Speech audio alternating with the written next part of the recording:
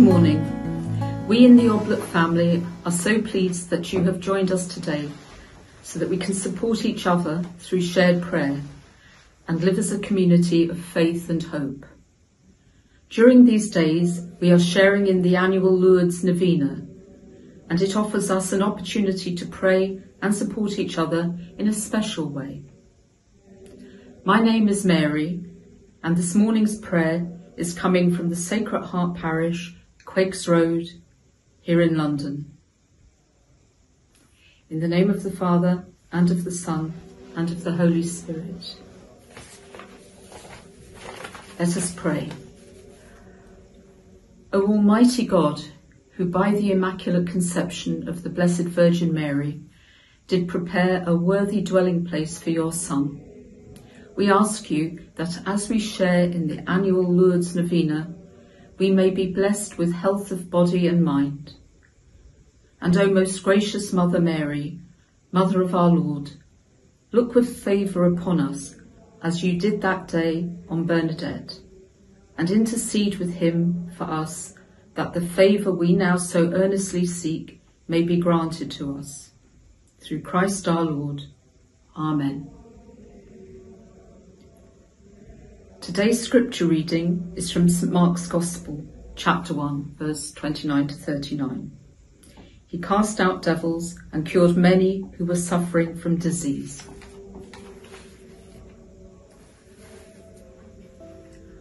On leaving the synagogue, he went with James and John straight to the house of Simon and Andrew. Now Simon's mother-in-law had gone to bed with fever, and they told him about her straight away. He went to her, took her by the hand, and helped her up. And the fever left her, and she began to wait on them.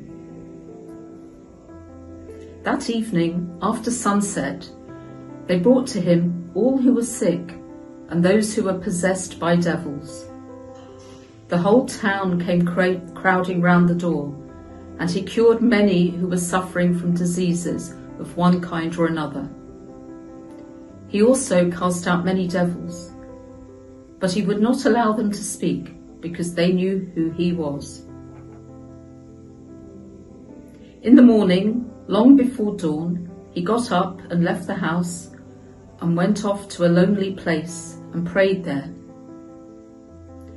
Simon and his companions set out in search of him.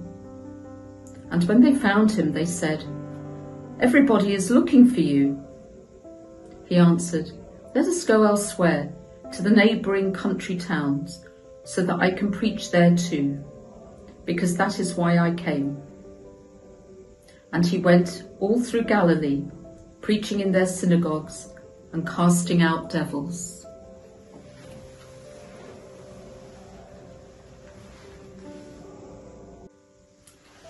In this passage, we learn of Jesus' great compassion for the sick and possessed. He'd had a busy day at the synagogue in Capernaum, preaching and healing the sick. It was the start of his ministry.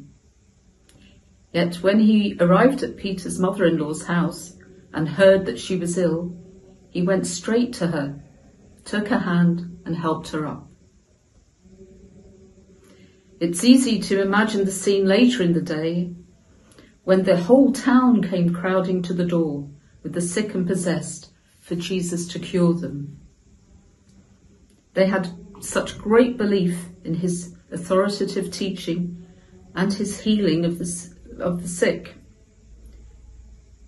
All of this was being acknowledged, but Jesus avoided celebrity status and moved on to the next town.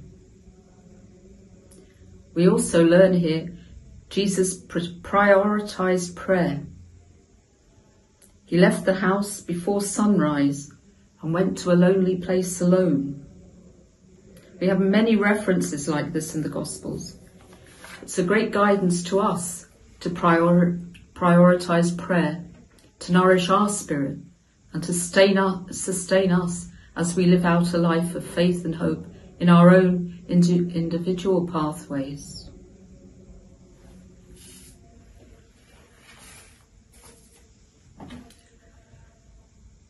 Novena Prayer.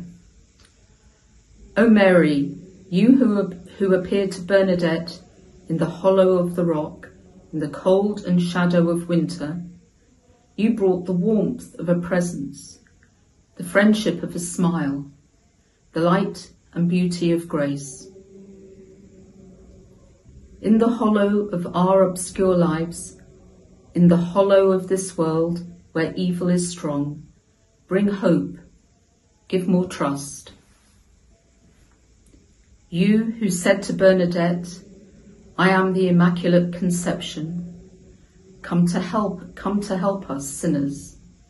Give us the courage of conversion, the humility of penitence, and the perseverance of praying for sinners that we are. We confide to you all whom we carry in our heart, and especially the sick and those who have lost hope, you who are Our Lady of Good Help.